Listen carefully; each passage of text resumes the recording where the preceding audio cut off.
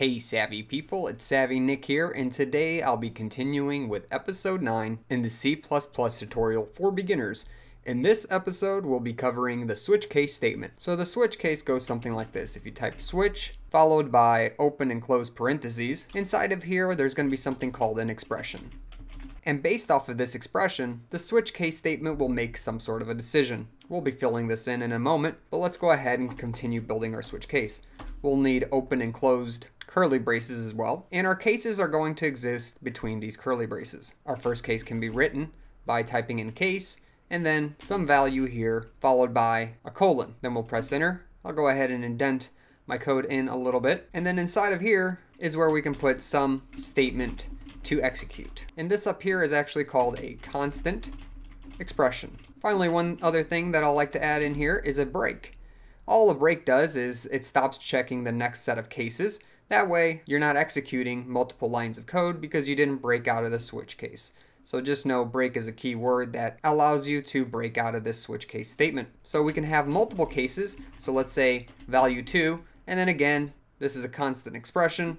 And with this, we can have another statement different from the one above. We'll use our break one more time. And here I'm introducing one more case called default. This one is a special case because if none of the other values meet the expression here, then we fall into this special case called default, and we can have again another statement. Well, this is the general outline of a switch case. We'll go ahead and fill this in a moment. Make sure to support the channel by subscribing below and hitting the notification bell for more Linux and programming videos. Switch cases are great when you have a bunch of conditions to check with already known values, also known as constants, as we've learned before. One example is that you might process a user's input in order to decide what a program should do next. So let's go ahead and do this. I'm actually going to get some user input using sin, and I'm going to throw the user input into something called calc, and let's go ahead and define calc above. I'm actually going to use a char or character to define calc, and I'm not going to initialize it as anything quite yet. I want the user to go ahead and put something in for that. Go ahead and save this. And then what I want to do is make a very simple calculator here. So our expression here can simply be calc. So what this means is whenever we go through this switch case, we're going to be checking what's in calc in order to define whether or not we jump into one of these cases. So as far as the value goes, I'm going to be checking for a multiplication symbol, or I'm going to be checking for, let's say, a division symbol. Then if I copy these a couple more times down here, we can add a few more cases. So let's just do plus and minus in order to complete our basic calculator here. And now we'll fill in the statements. If you went ahead and made it this far, please hit that like button for me. It really does help me out. So in my first case, I'm going to multiply something. So I can actually spit something out at the user using cout. And I'll just say value 1 times value 2. And then I'll do an end line here. I'm going to reuse this a few times in my other statements. So I'll copy and paste this down the line here. And then all we have to do is change the various operators. So I'm going to make that plus here and minus in this last one. Let's also ask the user for these two numbers. So I'll do int value 1, value 2, and then sin value 1 and sin value 2. Don't forget the semicolons. And then one last thing I'll fill in is this statement down here. Let's say the user gives us a character that we don't understand, so we don't know if it's a multiplication symbol, division symbol, an addition or subtraction symbol. We can say unknown operator, just so the user knows. And I'll put an end line here and save this. Let's see if this will compile real quick. First I'll compile, and then I'll run the program. So the first thing we're expecting to put in here is an operator. I'll do a multiplication symbol followed by a number. For value 1, I'll put 2, and then for value 2, I'll put 3.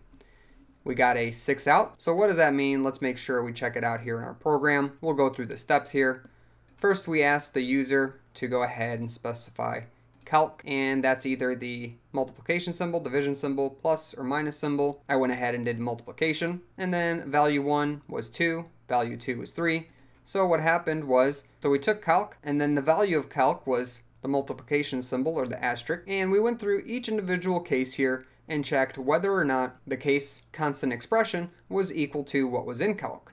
So the very first case would have executed since it was a multiplication symbol, and then we just said value 1 times value 2, and we printed that out to the user. That's it. Then we broke out of this switch case statement and the program ended. We could have just as well supplied a division symbol and it would have divided the two values, or added them or subtracted them as well.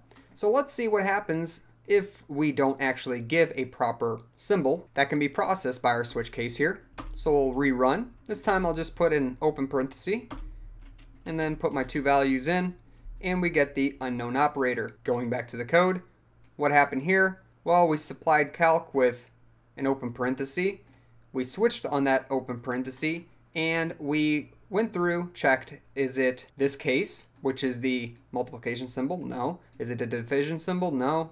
Is it the addition symbol? Nope. Is it the subtraction symbol? Nope. So by default, if it doesn't meet any of these constant expressions, then it moves on to the default, which is printing out unknown operator. Switch cases can only be used on integer values, so don't try any floating point numbers. And you might be asking, how did we get away with using characters? Well, characters can be represented as integers, so you can still get away with using characters in a switch case. One last thing that I'll mention is if you wanted to, you could use the same statement for more than one case, and you can do this by saying case and then specifying our constant expression again. Let's say maybe you wanted to use the pound sign in order to do a subtraction as well.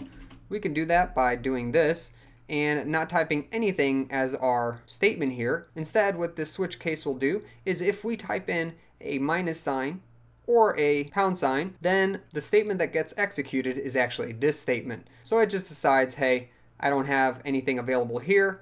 I have my next case. These cases are two together because we didn't supply a break. So it will run through things, check the first constant expression, the second one, the third one, come down here to the fourth one, and since there's no break in between, it means, hey, go ahead and still execute the next case. So let's give this a try real quick. We'll compile things and then run. So this time I'll type in a pound, type in my first number, type in my second number, and we can see that we got 2. So 10 minus 8 was 2. Even though I used the pound sign, it still went ahead and executed this line of code and then broke out of the switch case statement. These very well could have been just numbers as well. We could have done case 1, case 2, 3, 4, 5, and this would have worked as well too. But instead of expecting a character, we're now expecting some sort of an integer. Make sure to mess around with this a little so you get a handle on switch case statements. They're fairly easy to use, and you can get away with condensing down your if, else statements by using a switch case where the conditions you're checking are already known. And that's about it. If you have any questions, comments, or suggestions, please make sure to post them in the comments section below. Also, make sure to subscribe for future videos and make sure to like the video. Catch me in a great community on Discord, and I'll catch you in another video. Thanks for watching.